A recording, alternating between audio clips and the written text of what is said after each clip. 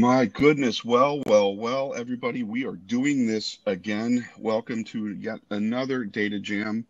I don't know why they keep bringing me back, so I am so grateful to be speaking with all of you today.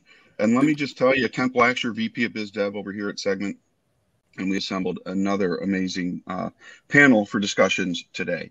So we are so excited to be chatting. Let's get started. Let's jump in. I'm going to introduce our panelists today, starting with none other than Ben Udell, who's been at the financial services industry for nearly 25 years, all in and around fintechs in general, particularly understanding what's important to members. He is currently the SVP of consumer banking at consumer banking at Monona Bank. He oversees all the retail branches, consumer products and services, consumer lending, and much, much more. And he's been a valuable asset to us. Really enjoy speaking with him. Ben, thanks so much for taking the time to join our Data Jam today. You're welcome. I'm thrilled to be here. Looking forward to it. Oh, you say that now, but just wait till we get to the lightning round and all the bonus questions.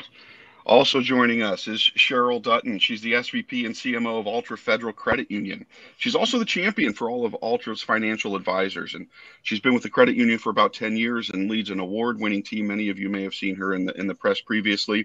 We're so excited to have her, and her mind is as a brand strategist struggling today is unprecedented. Cheryl, thank you so much for joining us on the Data Jam today. Well, thank you so much for having me. I am looking forward to it too. Again, I'm going to tell you the same warning I gave Ben. You say that now. You say that now. And also joining us from some undisclosed underground location is our very own Vice President of Client Success at Segmint, and that would be Gauba. Z, who I've worked with in the trenches for a long time now, is really in charge of onboarding new clients, channel activations, and ongoing client management. He brings over 15 years of client-facing experience in digital media, marketing, and IT. And we even though I give him a hard time, we are blessed to have him. Z, thanks so much for joining us today. Thanks, Kent. You're very kind. It's my team that makes me look good, so appreciate it. Happy to be here. Well, let's jump in. Guys, again, thank you for joining. But really, our focus today with this Data Jam is really all things accessing relevant insights. How are you for your customers and members and account holders in general? Really understanding them better. What are your credit unions and banks, your organization specifically, doing in and around those areas? And we're also going to touch on some other things that might be important in the industry right now. How are you, and this is crucial, keeping data secure? We'll probably pick your brain a little bit there too, Z, for best practices.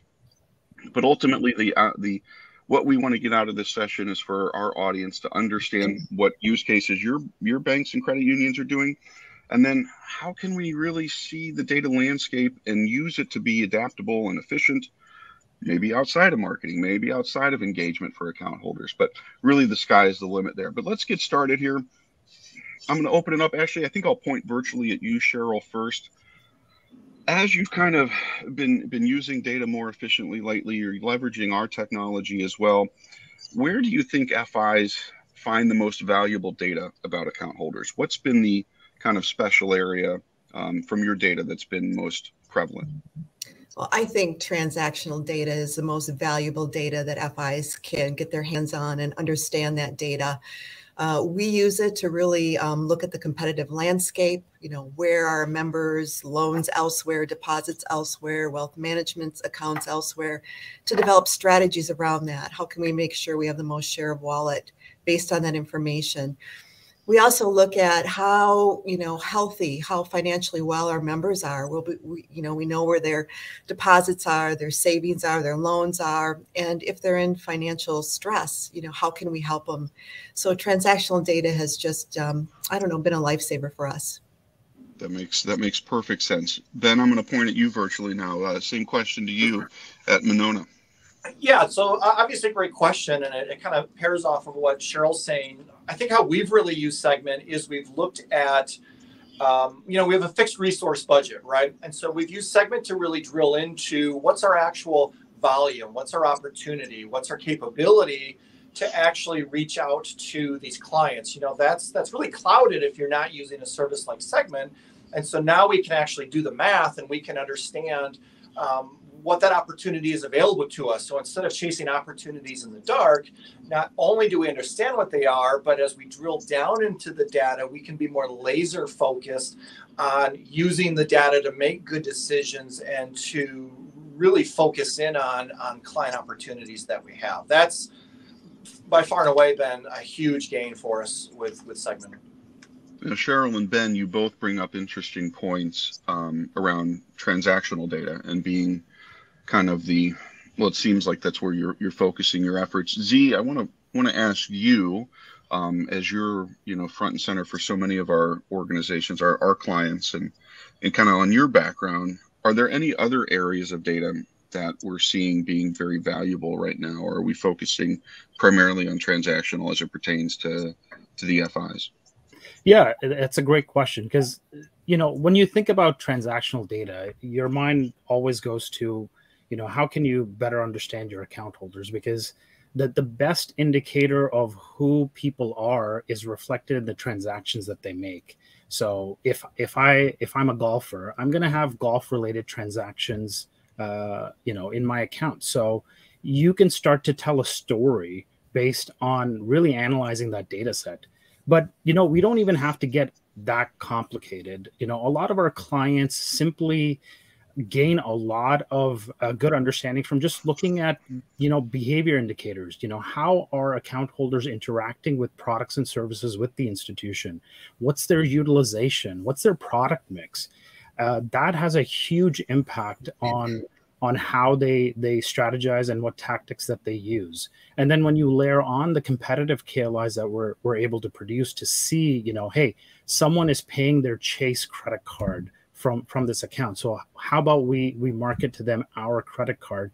It just starts to layer onto the different services and tactics that they can use to better serve their account holders. So really, it's starting off from the very basic and access to information to then layering on additional insights that can be produced from transactional data. Yeah. You know, what I'd add to that is I think Segmint has this giant leap that affords us. So when you think about we're a $1.3 billion bank, 9 branches. The feedback loop to understand that transactional data is either core or it's pulling some data out and it's getting feedback from the branches. But in this ever increasing digital world, we just do not see our clients or have that strong enough feedback loop to understand that. So this is one of those ways where we can start to validate what we're hearing in the branches or do the math. We often hear some of our clients will say, or some of our associates will say, well, this is happening a lot. And you ask, what's a lot? And they can't really articulate that. So then I can go into Segmint and I can actually see, all right, is this a lot for us? How do we utilize this? Is the landscape shifting, or is it they just had a couple of random client conversations and they were important conversations, but they weren't enough to get me to jump out of my seat to do something different strategically within the bank? Very valid. I want to circle back to Z real quick, because you mentioned a term that our audience, if they're not familiar with our approach to data, was KLI. Do you want to give quick just Sure. a quick synopsis for maybe anybody who isn't familiar with the Segmint landscape, what that means? Yeah, absolutely. So KLI stands for Key Lifestyle Indicators. And at the very most basic level, it's metadata, it's data tags. So we analyze transactional data from the core for every account holder that an institution has. And we do that without the need to take in PII. And we are able to assign different key lifestyle indicators, from the very basic of which accounts and what products and services they hold, to how they interact with those products and services, to looking at the spend that they're doing on their accounts, so that we can start to tell a story about, you know, if they're a golfer or a home improver, to also seeing where they're making payments, and being able to produce and bubble up competitive key lifestyle indicators. Where are they paying their mortgage if they don't have it with the institution? It affords a whole new world of information that is essentially sitting there for financial institutions to just tap into, right? Appreciate it. Great for those of you. Really, they're data tags, and that's what you nailed it. It's so important, right, to have that kind of repeatable process to be able to, well, as you kind of described it, have categorized data that the institution can leverage, which leads to where I want to take the discussion next. And I'm going to point at Cheryl here to take lead on the first crack at this. We here in the industry, and I in my everyday when I'm talking to credit unions and banks and really anybody in the fintech space, the mythical beast, if you will, the unicorn, is that one central source of truth, right? How are we getting that one true source of data, or the 360-degree view, or the holistic, whatever buzzword you want to view around your account holders? What advice do you have for FIs maybe looking to establish that? And then also the follow-up to that for everybody on this call will be, how do you make it easy for everyone at your organization? If you have that kind of approach, how do you make it easy for everybody to get to that, right? So a lot I've just thrown at you, Cheryl, sorry, but that's okay. Hopefully that made sense. So we started our journey to build our data warehouse about 4 years ago. And let me tell you, it is not a sprint. It is a marathon. It is a big project. It's not just IT. It's every single business unit needs to dive in and validate data and make sure the data is correct. So it's really a big project. And advice is, you may have to partner with someone. We partnered with someone to help us build it. And then also, it's really key that everyone stays involved afterward and really managing the data warehouse. Are you going to do that in-house? Are you going to hire a data scientist to help you with that? These are all challenges of putting together this one true source of data and then making it really easy to use. So right now we have a lot of visualizations set up, on our internal website that our employees use. And our team worked really, really hard to make them easy to use, drop downs that are easy to toggle through, sort through. So that's another big key is when you do finish it, how are you going to use the data? How is it going to look? Are you going to make it easy for people, train people on how to look for that data? So it's, like I said, it's a marathon, not a sprint. That seems to be a common theme when I'm talking to prospects and clients alike. That's a perfect way to describe it, a marathon, not a sprint. Ben, your team at Monona, your thoughts in and around that. What's it been like as you kind of work towards that one true source of data? And I know your smile. Yeah. I see the smile. I'm chuckling because when we went through like the questions for prep, my response to this question is best of luck. And when you hear Cheryl talk about, a little bit of the process, a little bit of the people, the engagement before, the engagement after, that's an amazing question, and sounds like they're doing a great job. But I also think culturally, there's a lot of us out there with, the bank space, the community bank space, the credit union space. We're not in a place to do that. We're not in a place to invest with that. And so it's not right or wrong. I think what I would really contribute in this case is to take a step back for those banks that aren't going to look for that kind of that holy grail, if you will, that black box of all this data. And that's what's the bread and butter of banking. It's gathering deposits, it's making loans, it's expanding relationships, it's relationship utilization. So when I think about this question, it's very much in the sense of how do we take the data that we have and fulfill on those points? So the KLIs around home equity opportunities, credit card opportunities, underutilized lines, clients that are savings opportunities. That's where I see us utilizing this. And in some ways, I think of it very much as how do we right size the technology that we have? And for us right now, that's kind of what we're getting with the Segmint relationship is we can take all that, we can quickly understand it. We don't necessarily jump off to a lot of other data points, and then we apply it in this omni-channel marketing approach to all of our clients. And, again, I think we'd love to be where it sounds like Cheryl's team is at, but we're not close to that. And I think, that's just fine for where we're at. But how do we use the data we have to be smarter about what we're doing? That's where we're at today. And I think that's the honest conversation that banks and credit unions just simply have to have on this topic. What can you actually bite off and chew, right?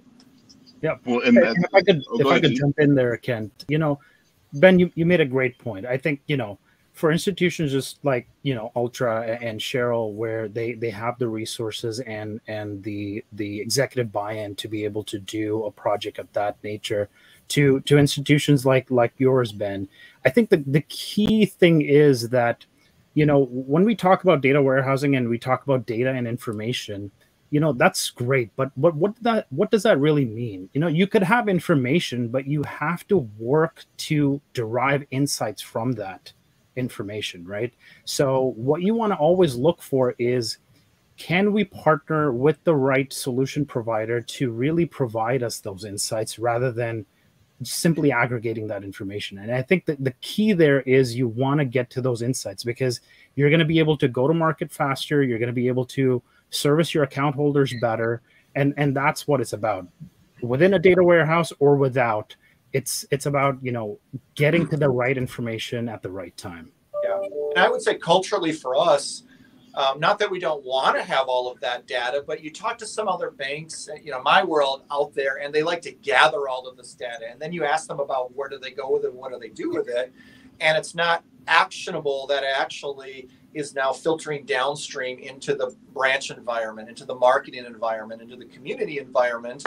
And they're willing to spend all this money on gathering data. But when it comes to a graphic designer that can do the web art to actually apply it downstream, that's missing. And when you think about us being in a very much results environment, that's huge. That's an important conversation. And granted, very cultural. It depends on each institution, but that's what works for us, and we're going to keep hammering away at it.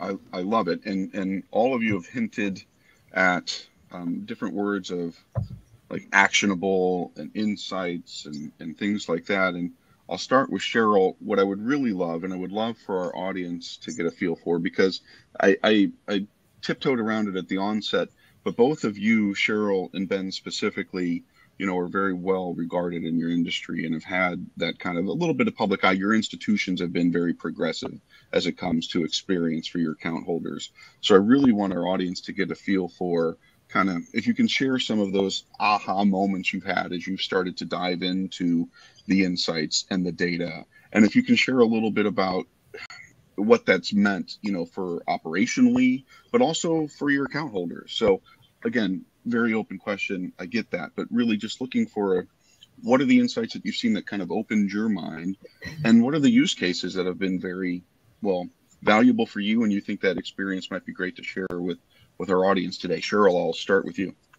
Sure. So the biggest aha moment for us was during the pandemic. We saw a huge increase through the data of members getting unemployment payments. And it was really concerning for us, because how can we help them? Do we help them defer a loan? Can we help them defer mortgage payments? Because they're going under a lot of financial stress.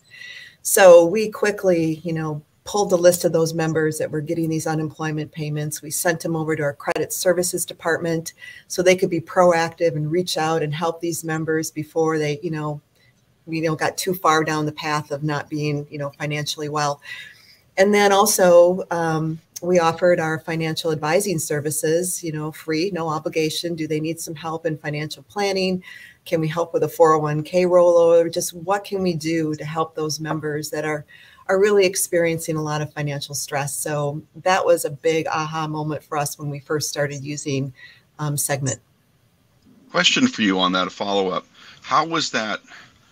One of the questions I always see when I'm talking to prospects who are interested in leveraging their data is there ever, I can't think of the terms they use, but does that ever feel, I guess where I'm going is how did the members in your case, how was that received when you're reaching out to them, knowing a little bit about what they're going through? What was that delicate balance like, and how was the overall, reception from your account holders? Yeah, it wasn't creepy. So okay, that was the term. It wasn't creepy. It was just, really targeting a personalized message through online, mobile, and our website through Segmint. Just, is there anything we can help you with? We have financial advisors on our staff to help you. For credit services, it was just really reaching out, saying, Altra's here to help you. We know the pandemic is causing a lot of financial stress. What can we do to help you as our member? And it was very positive because it was very proactive. Awesome. Awesome. Ben, looking at you with the same open swath here where the floor is yours. Yeah, maybe just a quick analogy I'd share, or even story for those that maybe aren't part of Segmint right now. About a year ago, my wife and I were in Sedona, and it's a wonderful place for stargazing. And we all look at the stars, we've all seen the moon, and we did this stargazing tour, and we got to see the moon under this gigantic microscope. And I think that's the same analogy with looking at data through Segmint, is it just becomes so unbelievably clear. And, if you geek out on it, it's extremely amazing. And that was extremely eye-opening to us. Like, it's going to be really cool, but you don't really know until you actually see it. And so how we've actually started to apply that, maybe a couple quick ways. One is, over the last year, the crypto space has been, kind of blowing up. Oh, yeah. And everybody's talking about it. You got to be in the space.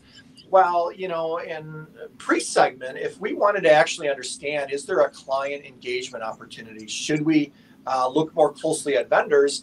We wouldn't have really any great way to be able to do that. And now I can go into Pinpoint and I can run a quick KLI to understand who's working with Coinbase, who's working with Robinhood, and this is what it means. And that helped clarify for us how we wanted to use our resources. I think that's kind of the theme that I have.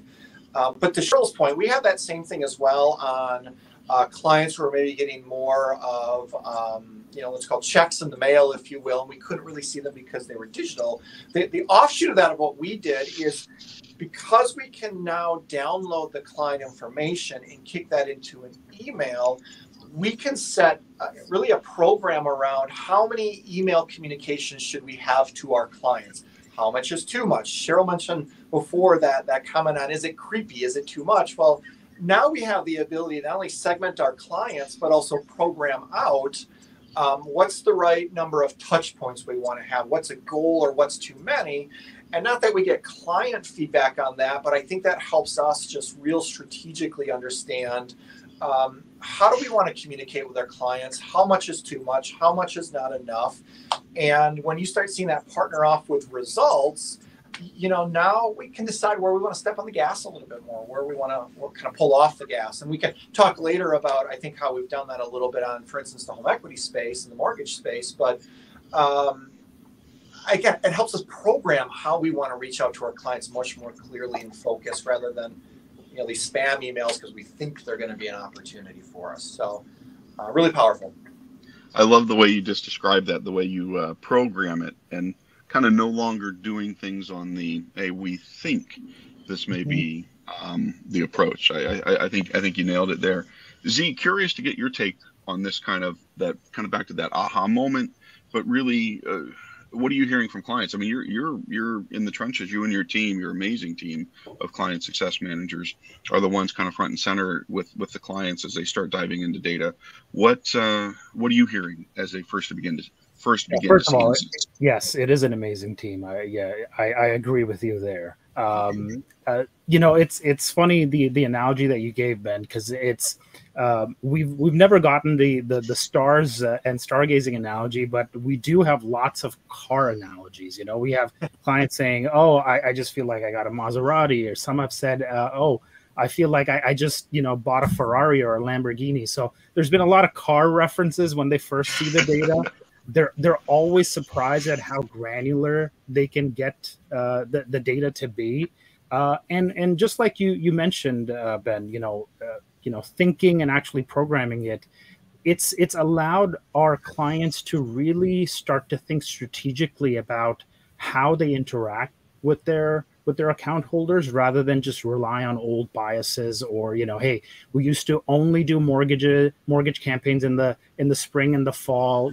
We're not thinking about that anymore. We're really looking at the data to see when is it the right time for these account holders to have the conversation about a mortgage, as an example. So it really opens their eyes to a whole new world. Yeah, and I'd add to that, we work closely with Lori McMaster, who's been an outstanding relationship rep for us with Segmint, and that immediate impact of, is the campaign working? Is it not working?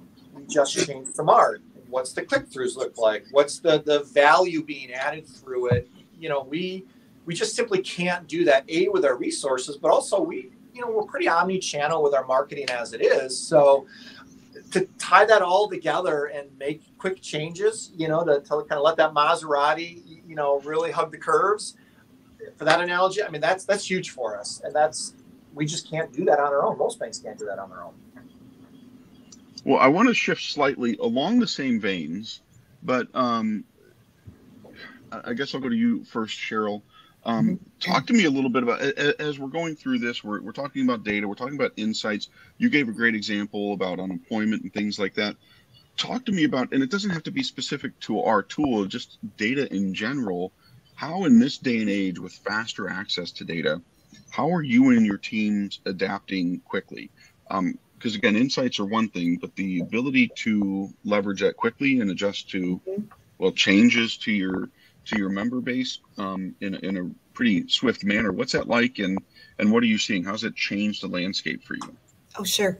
Well, you can identify trends pretty quickly. So buy now, pay later programs have just exploded, right? That's a great one. Yeah. And they're really worrisome for us because we don't know if our members really understand the consequences of these programs, the higher interest rates that they're paying. And now with the shortages, people are buying now. They want it now. They're like, I might not get it later. And so they're taking advantage of multiple programs. So we're able now through Segmint to identify those members that are utilizing buy now, pay later programs and to send them a message, need some help. We have low interest rate loans where you can consolidate your debt. How can we help them, be more, again, financially well because they're using these programs and they're paying huge interest rates. So I think that's an example of really being adaptable, really being efficient, really trying to help our members understand these programs and give them an alternative solution. Yeah. I'd love to hear that. You bring up a really interesting use case. One, buy now, pay later, we've heard a lot about. And Ben, you brought up crypto, which, my goodness, we've all heard a lot about. So same approach to you, Ben. What's the landscape like for you? Adaptability, I guess speed to market, or I should say speed of insights to market. How's that changed for you operationally, and what are you seeing? Yeah, I'll give you one great example. We literally just dealt with this last week. We've been doing a lot of checking acquisition campaigns, and what we found with a lot of the direct mail that we were doing, we just were not getting the response rate that we wanted. And granted, Segmint is a little bit more focused into, our client base, but we have a lot of clients who don't have a checking account, with us at this point in time either. So if we think about how we design, let's call it a mail card, a newspaper piece, we are still holistic in how we're approaching clients, but between the design of that piece, the mailing time, the response time, the setup time for all of that, all of a sudden we've just wasted a month in understanding, A to Z, what's the ability. So now we've taken the approach to the open internet side of the Segmint world, and we've started to redo that. And granted, we're adding some other digital tools, but what I think is really nice about the speed is we can go through and create, within a day, all the art that we want to have. We can put it out to all of these channels through Segmint. We can complement the art through non-Segmint channels. And, theoretically, that took us 48 hours to be able to go through and do that. And because we're seeing more immediacy in results, we also have a better understanding of what our actual acquisition costs are. And so if you roll that into the home equity space, the credit card space, the big areas that we also play in, we can make changes immediately. And that allows us, I think, to be, better off with our resources. We'll skip a bunch of spending because it just isn't working, and roll it back in to find something that is. And that's huge. That's the digital age, right? But for a lot of banks in our space, that's this omni-channel approach that is difficult to get to when you start piecing together a bunch of programs rather than having Segmint as one program that we can roll everything out of. I love, again, the use cases both of you are providing are ridiculously cool. And I love for our audience to hear that. Ben, you highlighted the open internet channel. I'll point to Z. I'm familiar, obviously, with what that is. but leveraging our insights into these channels. Z, do you want to take kind of a stab as to what our Sure. clients, not just specifically open internet, but Ben started to highlight something there about what it looks like now to have kind of a more seamless marketing campaign with these insights in the quick turn. And then please, Cheryl, Ben, I'll look to you after this if you have anything you want to add to what marketing campaigns look like when everything's operating efficiently now. Right. So open internet feature that we have is we are hooked into a demand side platform where we can do programmatic ad buys out on the open internet. So, a lot of our, your account holders, they do go to your website, they log into online banking, they use mobile banking, but that is really, if you look at in a month, how many times they're going in, it's a very small fraction of time versus how much time they're spending out on the open internet. So what we've been able to do is through our DSP partner and through the programmatic ad buy, we are able to purchase media on your behalf out on the open internet to really reach out on a one-to-one basis to your account holder so that you can have that relevant conversation, not only on your own channels, but out on the open internet as well. So that's a quick overview of that. But I want to piggyback on what Ben said. I think it's so important to have the availability of data so that you can have earlier validation of your tactics and your programs, right? It's so important to be able to be agile so that you can really adjust and respond to the market as you see the data flowing in and as the sentiment is shifting or as the behavior is shifting, you're able to react to it. And having that access really gives you a leg up on your competition, right? Because you're able to react to it way faster than anyone else can. And with that, I mean, that access to data can have so many different use cases. Like one recent one that comes to mind is one of our clients, we were talking to them about how to really engage their account holders in terms of debit card swipes. And one of the ideas that we came up with was really looking at the charitable giving within their account holder base. So we were able to see where people are giving money to and what's important to them. And coupling that with the debit card swipes, we came up with a program that, hey, if you swipe X amount of times, we will donate X amount to your charity, right? So that it not only is good engagement with the account holders, it makes them feel better. Hey, I'm doing some good. It's good for the institution where you're also helping to donate to wonderful causes, but it's also beneficial for the financial institutions who can then see an uptake in card swipes. So data can be used in so many different ways to interact with your account holders. I get really passionate about it. So I apologize if I'm being really exuberant. No, that's why we're here. And go ahead, Cheryl. Like I say, to your point, I think it's easy to say, do we want our clients to use our credit cards? Yes. Do we want more cards and wallets? Yes. But your point starts to really articulate where we're kind of philosophically, culturally, strategically, how do you want to apply it? So for us, we're not that jazzed about our clients maintaining balances. We really want to promote our debit and credit cards for the everyday purchases.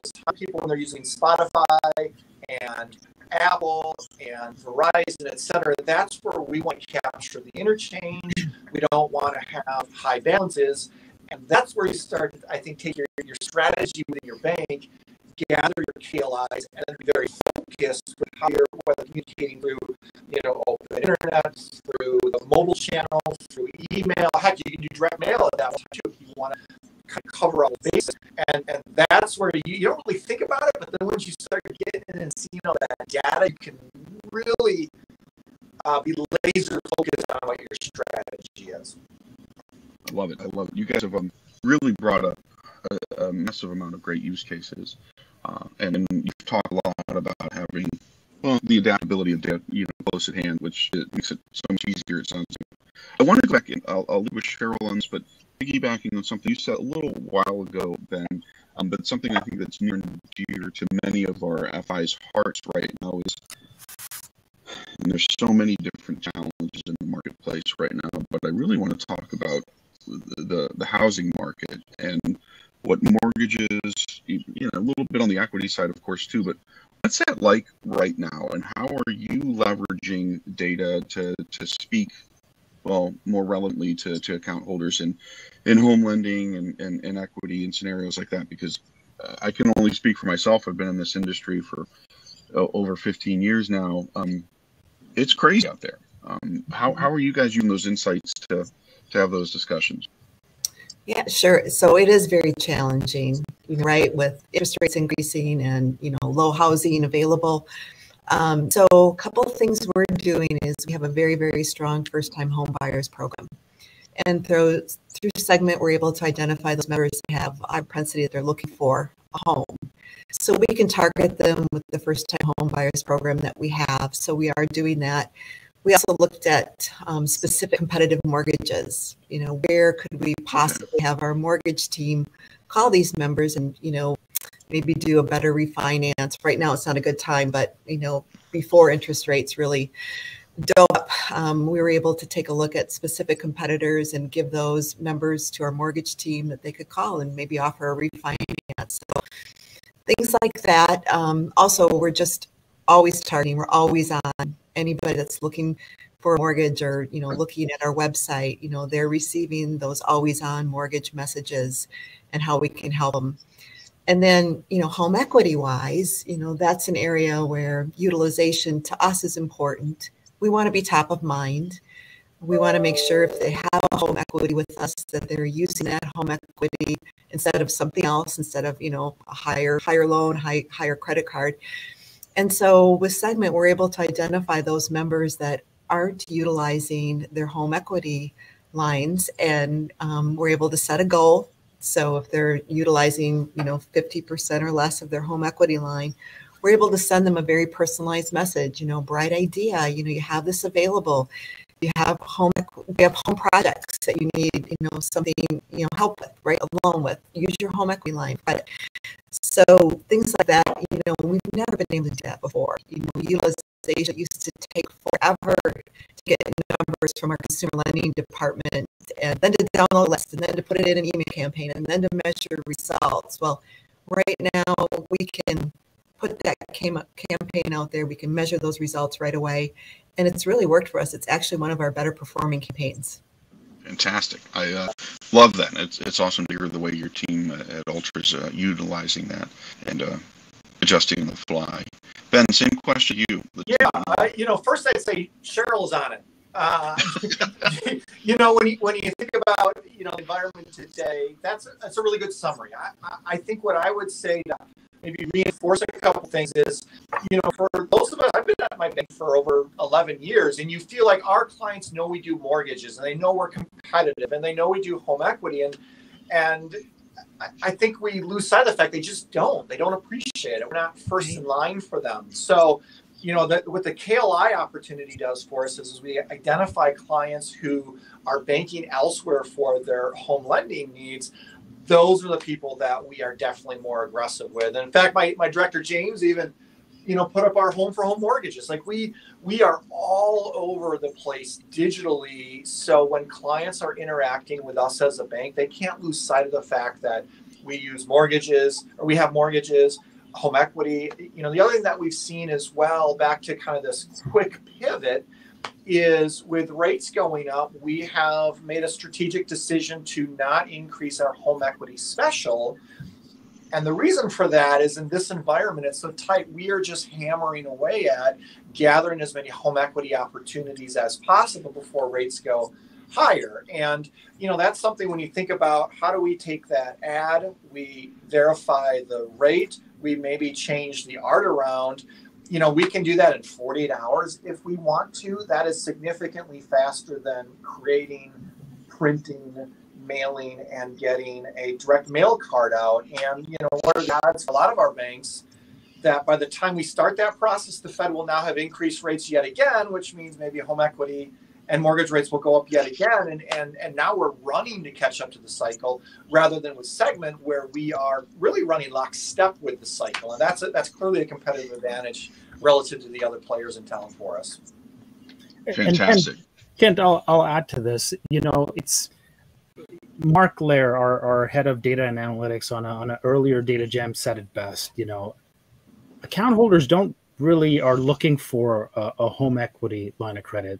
They're looking for a new basement, right? So it's a matter of how you message to them and how you talk to them. But identifying those account holders is the key, right? So you need the right insights at your fingertips to be able to do that. So, and one of the things that we've been doing is really, because we are able to have standardized, categorized data, it lends itself well to AI modeling. So we've been able to get into AI modeling and be able to assign those KLIs through machine learning. We have, as a human being, we only have certain brain capacities. So utilizing the machines where they can correlate hundreds and thousands of different KLIs that we produce and be able to produce a predictive model and assign that KLI to those account holders that may be at a higher propensity to open up that mortgage, it changes the game for our financial institutions. And then they have to do that last mile and really message it right so that they can get those conversions flowing. Fantastic. I appreciate that. That's a whole another discussion, is the use of AI. And Cheryl highlighted a little bit about, understanding, members who have visited and starting, their channels and looking for information, and tying that into what you just mentioned, Z, taking that even a step further into true AI modeling in and around behaviors and predicting what's next is really, really the next frontier, and amazing. We're seeing a lot of that, obviously, in market. I do have to shout out James. I think you said it was, Ben, the fact that you have a director. I do. And, James we have running the show here for me. He's even got a pointing stick, so if I get a little too off to the side, he can gently push me back. So that's clearly you've made it. You're the upper echelon, which James we've known. James is a little embarrassed right now, so we won't put him back on camera. But he's doing a great job. Whatever. We appreciate it. I do want to ask and shift to something kind of I guess more serious. And I'll look to you, Z. One of the things is we kind of realized my Supreme Chancellor, she's not a producer or director, it's Emily Fagan, but what we call her Supreme Chancellor, because that's the title she deserves, has been hitting me on the time prompts here. But one thing I do think we'd be remiss if we didn't talk about, Z, looking at you, is the sensitivity around all of this data. That's probably paramount for anybody who may be watching this that hasn't started to really dive into it. What's that like? How do you keep it secure? We're talking about, Cheryl's talking about transactional data, and you're really getting into insights in and around account holders. What's the book of plays there? Yeah, I mean, the good part is that, when we deal with our clients, we're dealing with financial institutions, and they are very, very conservative, and they're all about data security and data governance. But it really depends on the use case when you're thinking about how to best utilize those insights and that information in that environment and also keep it secure, right? Obviously, we've seen in the industry shifts to more tokenized or obfuscated or anonymized data, right? Where you're using a key rather than actual PII data. Luckily, for years, we've been doing the same thing by tokenizing it. So we've been doing it well ahead of the industry shifts, but it really depends on the use case, because there are certain use cases, like, for example, email, where you do need an email address, right, to be able to execute on that. So how can you layer that into your process so that you have the right data security while you're processing and analyzing the data, but right at the point when you need to execute, where you can dereference it and then execute it, as an example, for email, right? So we recently launched our constant contact channel, and that's exactly what we're doing, where we keep the data in a tokenized format, and before we send it to constant contact to build a list over there, it automatically gets dereferenced and then put into constant contact, so that we never have the need to take in PII. So institutions need to look at use cases and keep that in mind, because the one main thing is, a lot of times we look at, hey, this solution is going to work for all use cases, and it's never true. So you want to really look at it case by case. Excellent. Now I see from a time standpoint, we need to be winding down a little bit here. I'll open it up for final thoughts to everybody in just a moment, but I see actually from the aforementioned Supreme Chancellor Emily, we already have looks like 2 questions came in. They seem to be, as I'm reading this on the fly, actually around similar touch points. I'll point back to you, Z. They're both questions around ultimately what type of resources typically needed. Actually, and Ben, Cheryl, I'll point to you as well. Let you start. What kind of resources are you typically seeing deployed to manage this type of data and tie it into actionability? Z, I'll let you start from specifically your team side. Then Ben, Cheryl, would love your feedback as to how operationally the data and marketing efforts kind of combine from resources at your team. So one of the things that we always tell our clients is we're there for you whether you like it or not, right? So we're gonna be making sure at the very least we're meeting with you on a monthly basis. We're one of those rare vendors that don't really, hey, you're onboarded, you're implemented, see you later, call us if you need anything. We don't do that. We believe in our client success team and our clients' success. So we want to make sure that we're having regular touch points, and we assign a dedicated client success manager to each of our clients so that we can talk to them about what's going on. What issues are you facing? What is a problem that has been on your whiteboard for months that you haven't been able to cross off? What is your board of directors asking you over and over again that's difficult to solve? Because you never know how data can help solve for that. So we want to make it like a therapy session, right? You tell us your problems, and we will work with you to try and figure it out. And as any partner would do, if we can't, we will be transparent with you and we will tell you that, right? So we want to make sure that you're being successful with any of your use cases and any of your problems that you're trying to solve. A therapy session. Awesome. Yeah. Cheryl, how about you from a resource standpoint? What's it like? Again, not necessarily specific to Segmint, but leveraging data as a whole as it pertains to member engagement and more relevant dialogue with account holders. Sure. Well, just specifically with Segmint, we have a creative services manager that's part of the Segmint team, if you will. And then we also have a marketing analyst and myself. So 3 of us are heavily involved in the data analysis, the KLIs, the campaigns, the results. Our marketing analyst kind of takes the lead when it comes to working on those results for us and letting us know, do we need a shift in creative? Do we need to change strategy with this? Do we need a different message? Are we going to test? And then, of course, I have to compliment Lori McMaster, Ben. She's our client success manager also. Oh, boy. I'm going to hear all about this. Amazing. Yeah. She's amazing. I mean, she constantly challenges us. I think that's the key. It's always about, did you think of this? Did you think of this audience? Or we have this new KLI that you guys should be targeting, and here's how I would do it. And here's what other clients are doing. So you're right. It's not just plug in and then Segmint is gone. Segmint just continually adds value every month when we meet with them. Yeah. Hey, Cheryl, she's in Italy right now, right? No, really? Yeah. So maybe if the watching. Segmint team could relay that Cheryl and I both gave her a little love. I just wonder what she's going to send back to us from Italy. Maybe. Yeah. No, that message will not get to her, Ben. Are you kidding? Nice bottle of wine might be nice. Yeah. Yeah. Real brief, because I know we're a little tight on time. I would echo what Cheryl's saying when it comes to how we operate internally within our bank.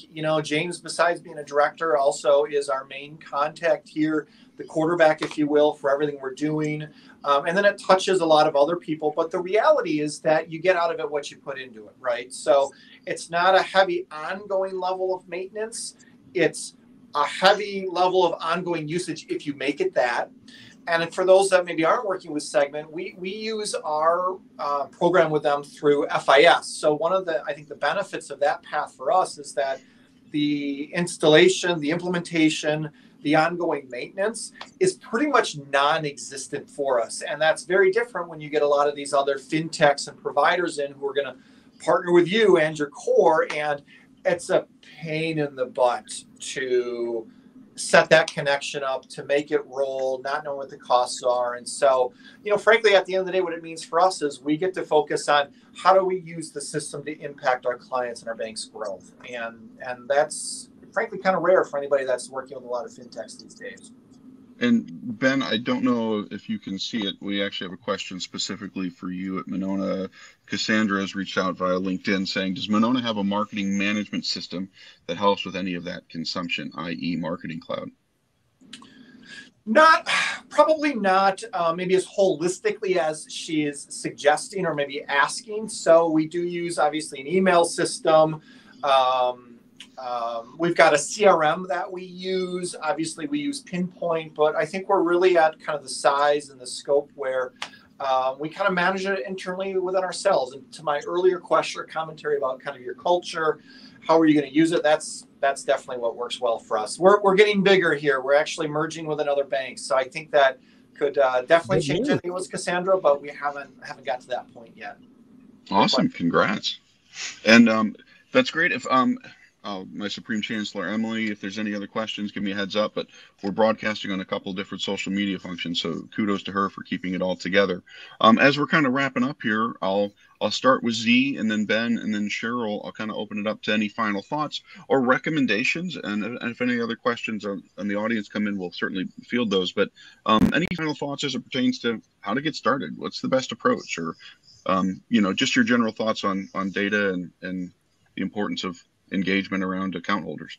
Absolutely. I want to start off this ending by thanking Ben and Cheryl. You guys are valued partners, and we absolutely appreciate you being part of our Segmint family. But data tells a story, right? For any FI that is looking to get started, talk to the right provider. Talk to us. We'll be happy to have a chat with you. Kent would be the first one to call you. But data tells a story, and the best way to really understand your account holders, it's through transactional data. That's where the magic is, and it's all there for you within your core. Ben, to you. Yeah, I feel like anybody that's jumping into this world, they just haven't been part of this world elsewhere. And so for us, we started off slow. We did home equity, we did mortgage, and instead of doing, every single product service we could think of to get that transactional data used, we were more narrowly focused, and that allowed us to understand how it worked, see results, pivot from results. It allowed us to make sure we had this omni-channel experience that we could carry through both online, mobile, and then we still, I'll reference the direct mail. We like to talk about all those digital pieces, but to be able to give somebody the direct mail, and then when they log in and see it, and then they get an email later in the day, that's this omni-channel experience we all look for. And so start slow, figure it out, and it's just going to blossom from there. Perfect. Cheryl, bring us home. Yeah, well said, Ben. I agree with that.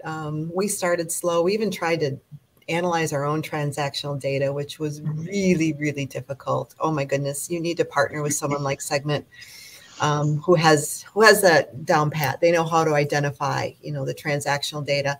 So again, I agree. Start slow. We picked, maybe like 5 campaigns to start with, measured the results, and it really expanded it. I love it that, one thing for me is always about ROI. How do you measure your marketing? It's, it's very difficult now certainly with Google and all the analytics you can get through them. It's a lot easier, but boy, I can go in and just look at, how are these campaigns performing? What's the ROI? How many members have we impacted with this campaign? So I'm pretty excited about that fact, just the whole measurement of campaigns and how successful they are. Love to hear it. Thank you so much. And to reiterate what Z said, Ben and Cheryl, really appreciate your partnership and really appreciate your time and ultimately your insights today. And Z, you as well for our audience. I just appreciate the 3 of you joining us today. So that's going to bring an end to yet another fun and informative Data Jam session. On behalf of Ben and Z and Cheryl, I'm Kent Blacksher, VP of Biz Dev at Segmint, signing off until next time. Thanks. Good. Thanks, everyone. Thank you. Bye, everyone.